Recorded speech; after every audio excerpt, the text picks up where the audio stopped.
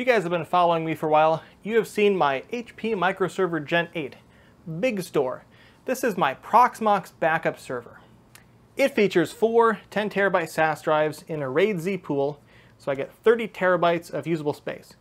This is what I back up all my Proxmox systems to: my test system, my test cluster, my production system, all of my TrueNAS data stores back up to this, and some of my other individual servers like my VPS is back up to this as well. So this is ultimately where all of my backup data goes. The data is still in its original location. This is the second copy. So today we're going to add a third copy, and this copy is going to be off-site. If you're familiar with the 3-2-1 rule of backups, you want to have 3 copies of your data on 2 different storage mediums, one of which is off-site. So maybe we should call it 3-2-2. 3 copies, 2 storage mediums in 2 locations. That would make sense to me. So today I'm implementing that third copy off-site and second medium. So currently my data is stored all over. I got a bunch of different servers, TrueNAS, Proxmox, whatever. The first copy of data is in ZFS on all of them, and it's on whatever their native storage device is. And for almost all of them, that's NVMe. 2 of them, it's a SATA SSD, but basically it's the native ZFS pool, probably on NVMe or spinning drives. So that has redundancy already. It probably has a mirror. Maybe it doesn't if it's a test system, but whatever. That's my original copy of data, and the first type of data is a hard drive or NVMe. The second copy of data is the backup server here. So all of these are spinning drives. There's no NVMe in here. We're on a ZFS pool of RAID Z for 10 terabyte SAS drives. That's my second copy, but that's still the same medium because it's still spinning Rust. Well, I guess it could be a different medium if it's NVMe and Rust, but it's pretty much the same medium. So I need another medium, I need a third copy of data, and I need offsite. So I bought this. This is going to do all 3 of those things for me, and it's not going to cost me per month like cloud storage would. So what is all this good stuff here? This is a LTO tape cartridge. LTO stands for linear tape open, and it is the format for storing data on magnetic tape. If I pop it out here, we can get a look at it. So we've got a square cartridge here. Inside of it, there's a roll of tape, and when the machine grabs it, it pulls the roll out and unspools it onto its own spool inside the tape transport mechanism. So I paid $30 each for 2 LTO-5. That's a pretty old generation at this point tape. The current generation is LTO-9 that can store 18 terabytes per tape, which is an ungodly amount of data in this big of a space. It's about the same volumetric density as a hard drive, but when a tape isn't in use, it doesn't use any power, and it can go wherever you want. So people will take these tapes and put them in nice foam cases. You can carry it on a plane, you can put it in a safe deposit vault, you can put it in a fireproof, whatever you got. You can mail it to a friend's house through the mail. They're pretty vibration resistant, pretty resistant to just about everything, the tape itself. So that's why I wanted to use tape. But tape backups and tape libraries are really, really expensive because they're designed for big, big data. But you know how much I love big data here, and I want to act like my home lab is real big data. So tape is for me.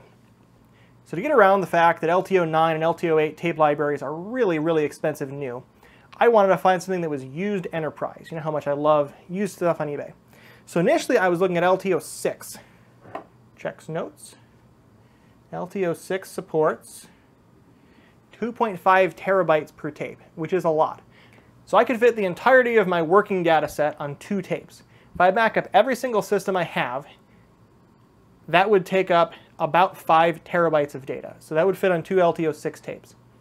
Of course, I have more than one copy because I want to do a backup, send it off-site, and then have a second copy and then swap the tapes back and forth periodically. So if I mail this somewhere else every month, we'll say, so I have an off-site backup, I would probably mail it and then get the old one back up to the new tape, etc., swap them out. But even then, I don't need that many tapes. So anyway, LTO-6 was a bit too pricey for me, but LTO-5 at 1.5 terabytes per tape, that was just fine. So all in all, I spent about 250 bucks on the drive, including shipping. So this is a Quantum, I have no idea what it is. It's a tape drive. So in the back we got power and we got SAS. This is an SFF 8088 connector, which is the SAS 6 gigabit standard. I don't remember which one that is. It's the same one my card that I use, the LSI 9211 4i4e. So inside my big store I have an LSI 9211 4i4e. So that has 4 external lanes of SAS, SFF8088, and 4 internal SAS that are connected to my 4 SAS drives. So I just had to buy a SAS cable to go from the external port of my SAS card into my tape drive and set it up in Proxmox. Then I bought a cleaning cartridge. This cleans the heads. I wasn't sure if they'd ever been cleaned or what, so I figured not a bad investment. And just to get started with myself, I bought 2 tapes. They were 30 bucks each. So that's not a bad price for 1.5 terabytes. LTO-6 would have been a better deal because those tapes are also 30 bucks, but then the drive was more expensive, so LTO-5 it is. If I like it and I'm happy with this setup, I'll buy myself enough tapes to store all of my data twice, do a backup, send it off-site, swap the tapes, good stuff. So you're probably wondering, why would I spend all this money on a tape drive when I can use like Amazon Glacier or Backblaze B2 or something like that? Let's take a look at pricing here. So here we've got Amazon S3 pricing. It is wildly complicated. We have all these different options here. And this is just for the data itself. If we scroll down even further, we can see we charge per request, which is, well, it's a lot. So we're going to go up and we're going to use our calculator here to see how much it would cost for us to store our stuff in S3. So my particular data tends to be very write-only. I create video files, I create video projects, and I keep them forever. So I'm not turning over data as much as you might be if you had like a business or something. I don't know how long you keep business records, but you might be turning over more data. So in my case, I'm benchmarking with 1.5 terabytes of data that is essentially static, or I'm adding 50 gigs a month to that. So it's just going to keep growing by 50 gigs a month. But we're currently at 1.5 terabytes, we're going to say, for the purposes of this.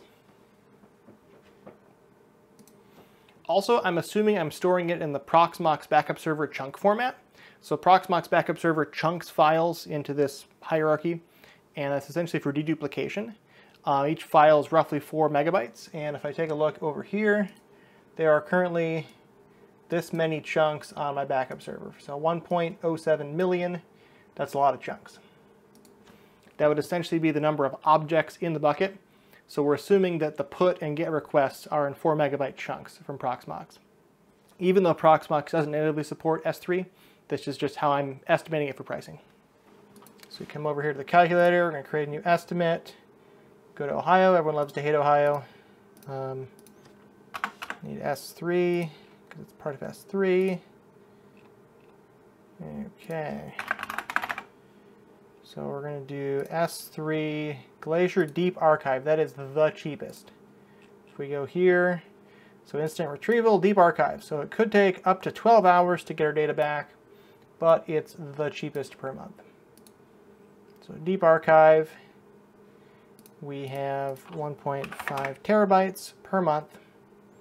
Our average object size is 4 megs, and data is not in Glacier Deep Archive, so we're going to have to write it there. And then for number of requests per month, we're going to calculate that out. So if we say we're adding 50 gigs, so that's 5120 megs, 4 megs each, 1280. So that's how many requests we're doing each month to put our 50 gigs in that we're adding a month. So 50, nope, that should be 12,800. So we got 608 a month so far. Another thing to know about this is if your data does turn over a lot, Glacier requires you keep objects for at least 90 days. So you have to pay for at least 3 months per object. So if your data was changing a lot, then you would have objects being created and deleted on your periodic backups. In my case, objects are essentially only being created, so they'll last forever until, because I mean, with the way that the chunk system works in Proxmox backup server, I would be pushing chunks as they're created, I'd never be deleting them. So that wouldn't happen to me, that I would have chunks that are hanging out for extra months, getting charged, but yeah. What happens if I want to restore my data? So I have to download everything. So now I have to do a restore request, which is a data retrieval bulk, that's the cheapest. If I do a standard request, so I do 1 restore, well no, I need 1 per every object, don't I? So I have this many objects I need to restore. So it would be 107.5009. Yep. And I need to return 1.5 terabytes. It's data retrieval. And I do outbound transfer to the internet and 1,500 gigabytes. So I'm spending, minus my $6 that I'm spending a month, spending 160 bucks just to retrieve my data in transit charges and in recovery charges. And that's why Glacier is so simple, because when you have to restore, you pay it done. How about Backblaze? So Backblaze is a flat 0.5 cents a month. Let's bring the calculator back. So we have 1.5 terabytes, $7.68 a month. So it's slightly more expensive. We don't have to pay for transit, so that's good. Download is 0.001 or 0.01, so and times 0.01, so we're spending 15 bucks on recovery. So Backblaze is a pretty decent option too. We'll think about that one. So now how much did I spend for my LTO tapes, and when will they pay off? Well, we get to watch the backup process happen in the background. So we're going to say I spent 300 bucks on my LTO tapes, and I want to keep 2 copies of everything. So I need 2 tapes of 30 bucks each, so 60. So my investment is 360 bucks. That's the tape drive, the cables, the cleaning cartridge, and 2 tapes, which is like the bare minimum for this kind of setup. So we'll keep that in mind. So come over here, and our price was, so if we want to see how long it pays off, we subtract 1966. Okay, so 340 divided by 608. So 55 months, 4.5 years. Okay, so that's about as much as it would cost me to buy new tapes as the tapes wear out. So what if I had a bigger data set? So currently I'm at 1 terabyte, but say I went to ProRes and everything was suddenly 30 terabytes. Ignoring the fact that I'm going to have to spend like thousands of dollars on new hard drives for my base storage, how much would I be spending here in backups? So get back to Amazon Life. So now we are going to archive 30 terabytes per month. And they're still 4 meg chunks, and we're still adding 50 gigs a month. Actually, let's say we're adding 100 gigs a month. So that would be 25,600. So now we're spending $393.22 plus $37 a month at Amazon, not including data retrievals. If we have to retrieve data, then we're going to need, a lot, 30. So this is how many gigabytes, megabytes. So 7 million, just copy that number, 7.86 million chunks. So restore requests, 78, 64, 320. And volume would be 30. And data transfer to the internet. Yeah, we're spending like $3,000 just to retrieve our data from Glacier because we need to restore a backup. That's not fun. So how many tapes do I need for 30 terabytes? So 30 terabytes over 1.5 each, and I'm keeping 2 copies, so 40 tapes. And we'll say 50 tapes, just to be safe. Cost me 30 bucks each, plus the 300 I spent on the drive, 1,800 all in. So we subtract the upfront cost, $393.22, we get that, and divide by our 33.31, 42 months.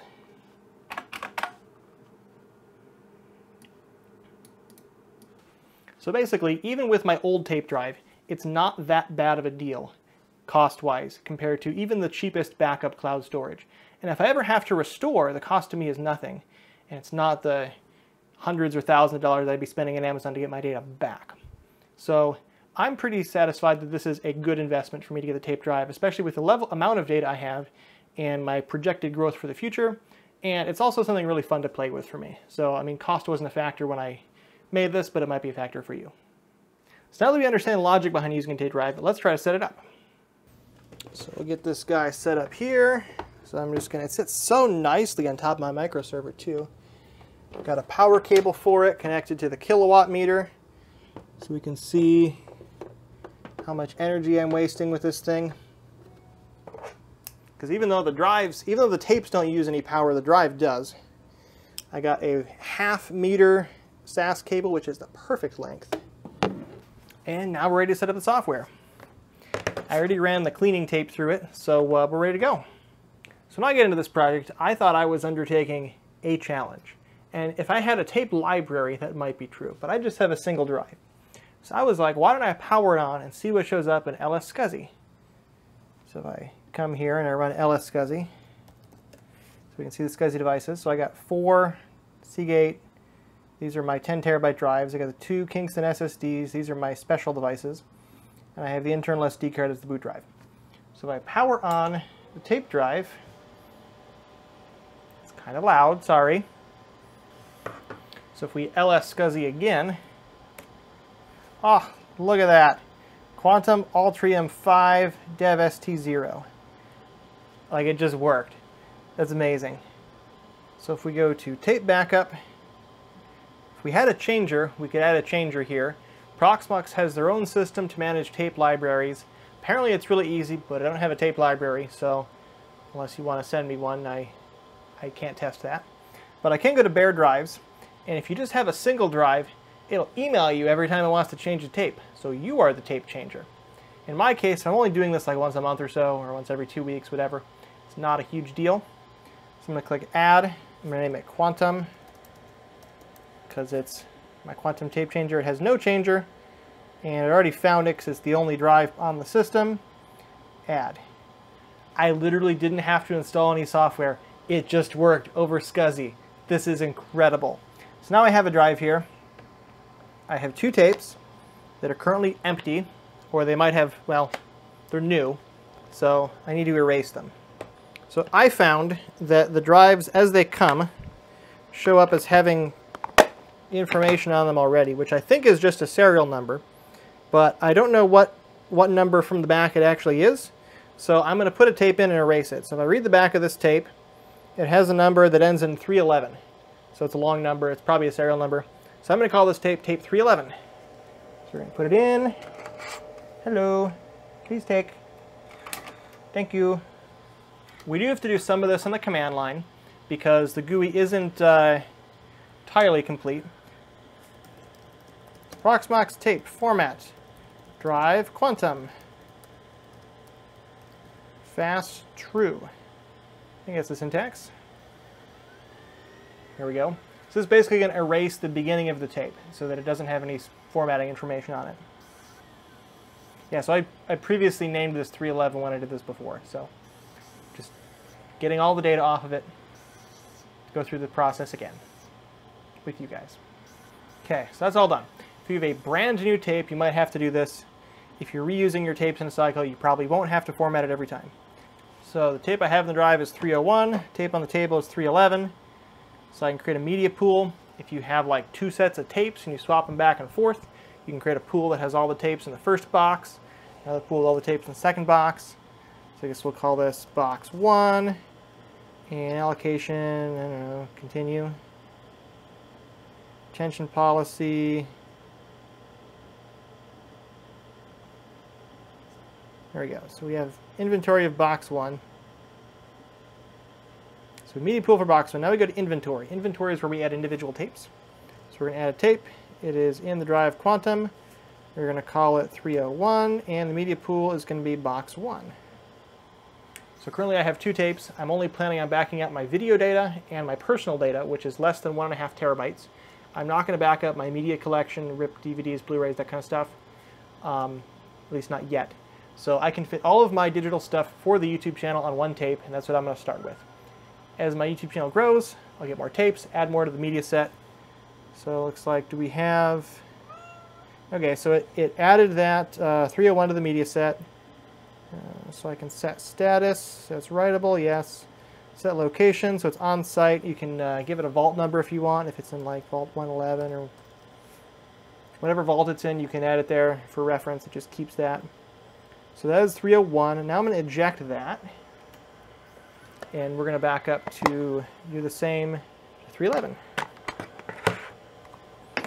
If I was doing this like for realsies, I would probably want a tape library and maybe also a single drive to do stuff like this. It would be useful to have a single drive just to do adding new tapes. I guess you can do it with a library too. It's just having the single drive is useful for this kind of stuff.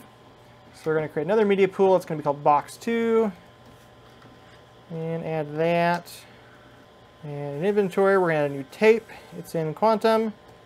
Label's 311. It's part of box 2. So since I have 2 tapes and all of my data for the YouTube channel fits on 1 single tape at 1.5 terabytes, I'm going to keep my YouTube channel data and all of my personal files which are about 200 gigs. 200 gigs personal files and about a terabyte of YouTube data. I'm going to back those up to these two tapes, and these two tapes are going to form my two sets. So one tape is set 1, box 1, the tape is box 2, so I can mail one off-site, and then every month or so I can swap them. That's my off-site backup.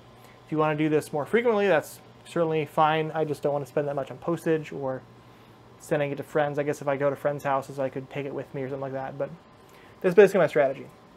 So as my data needs grow, I buy more tapes in pairs. That increases the size of box 1 and box 2. Now I can do a full backup, swap it, etc.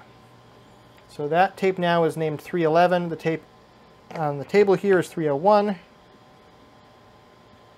There we go. So I'm going to say this tape here is off-site, so it is going to move to a vault. That is tape 301, set location, vault 111. Okay, and you are off-site, or online, on-site. So now I'm going to create a backup job to send some data to tape. So we're going to add, I don't know what we want to call it, videos, local data store, backup, media pool, send you to box 1.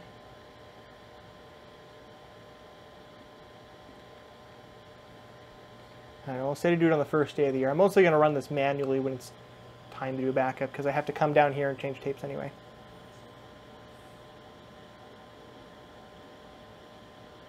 Then we get a group filter. So in this case I want to back up video, which is my YouTube channel video, and also projects, which is my personal data. So with video and projects getting backed up, I should be good. So we're going to add that. We're going to use box 1. Actually, box 1 is in vault 111. So we need to edit the job to put it in box 2. And run now. So when it starts a job, it checks the label of the tape currently in the drive, and if it doesn't match the tape it expects, it'll send you an email saying, change the tape. So in this case, 311 was already in there. Just going to get started, and it'll go on. This backup will probably take about 2 hours, which for over a terabyte of data is not bad. When it's done, it'll eject it. The job will finish. If you have notifications in the job, you'll get an email that it's done. If you don't, then you won't. But you know how notifications work in Proxmox. Same as they do in the rest of the Proxmox system. So yeah, this was insanely easy compared to what I was expecting. I was expecting to sit down here for many hours learning how to use tape commands like MTX, which I know is for media changers, but I was expecting to have to deal with like some sort of complexity. And this like just plugged in and worked. Now Proxmox claims that they officially support LTO-5 and newer tape libraries and single drives with Proxmox backup server. They don't support LTO-4 and older. So those really cheap tape drives on eBay that are like LTO-3, like parallel SCSI libraries, yeah, don't get those. LTO-5 and newer, Proxmox backup server, it's super easy. So this is going now. It's starting at 75 megabytes a second. When it gets going, it'll end up running at about 130 to 150 megabytes per second, which is the rate that LTO-5 can sustain. That is pretty darn fast. So you're going to want to make sure your machine is able to feed the tape at that speed. So unlike a hard drive, a tape drive can't really idle. If it's writing a stream of data and it runs out of data to write, the tape transport has to pause. And then when it gets more data, it has to rewind the tape and start again. And that jerking back and forth with the tape transport is really not good for the tape transport, the heads, or the tape. So you want to really avoid that, which means you need to make sure you're able to continuously feed the drive 150 megabytes per second of data the entire time it's running. So the 4 SCSI drives I have in here, they can do about 200 megabytes per second per drive. So I'm able to saturate the tape drive while also saturating my gigabit Ethernet connection if I'm doing a backup at the same time. If you were, for example, trying to back up, so if your tape server was connected by a gigabit to another server and you're reading data off the other server, that would not be good. You want to make sure you can do the 150 megabytes per second for LTO-5. For other LTO generations, even faster. You just got to be aware of that. It's a very important thing with LTO tape. So I'm going to let this go for about 2 hours, and I'll come back to you guys later. So backup took about 2 hours, and now it's all done. Tape ejected, I can put it back in the box and send it off-site. I measured the power draw while the job was running, and it was using about 33 watts, which is only about as much as 3 hard drives. That's not much at all. And it sounds like about half of that's the fan. So if I turn it off and I'm not using it, and I'm only using 33 watts during the backup time, that's not much at all. If I were to build a backup server for my 3rd level backup out of spinning drives, it would have been more expensive and it would use a ton more power. I guess if I'm only turning it on once a month and doing an incremental backup, that might not be too bad. But something to consider power usage for sure.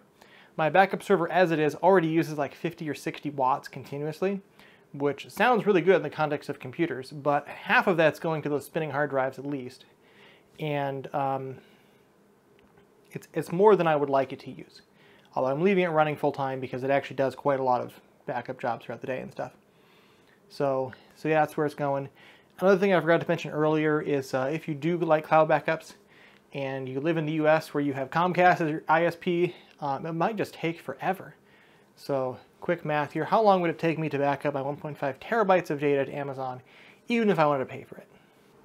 So 1.5 terabytes, so gigabytes, megabytes, kilobytes, bytes.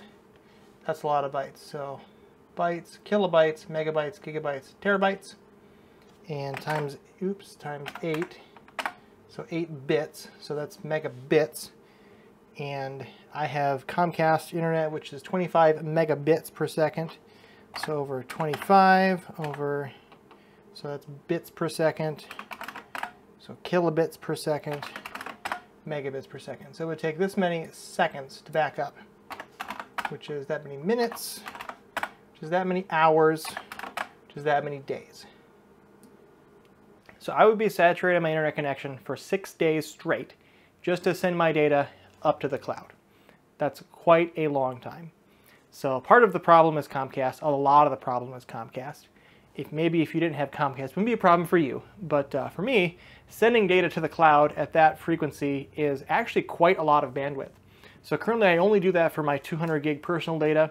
I don't do that for my video files. And so with this offsite solution, I can offset my video files and my personal data without paying for cloud service like I currently do for just my personal files.